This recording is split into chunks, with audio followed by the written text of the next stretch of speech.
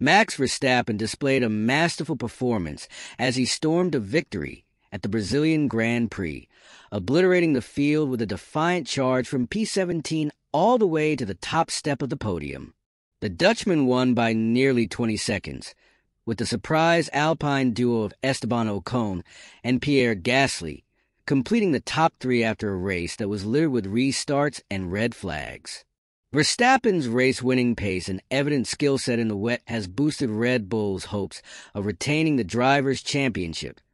The 27-year-old now heading into the Las Vegas GP next time out with the potential to be crowned the 2024 Formula One champion. On what was an insane day of racing, GP fans kept an eye out for some stories which may have flown under the radar.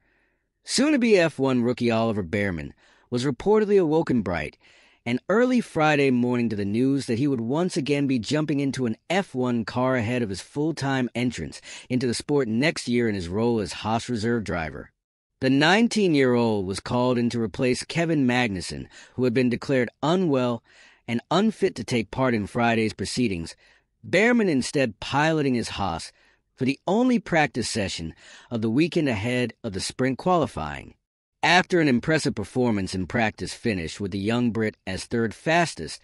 many speculated whether Io Komatsu's outfit would decide to keep him behind the wheel for the entire weekend in a tactical move, regardless of Magnussen's health status. The team later confirmed, however, that Bearman would be participating in the entire Brazilian weekend as a result of Magnussen still not being well enough to perform for Saturday or Sunday sessions. While this experience is vital for Bearman ahead of his permanent move to F1 with Haas for 2025,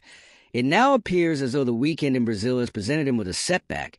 as technically he cannot be classed as a rookie having now competed in 3 Grands Prix weekends.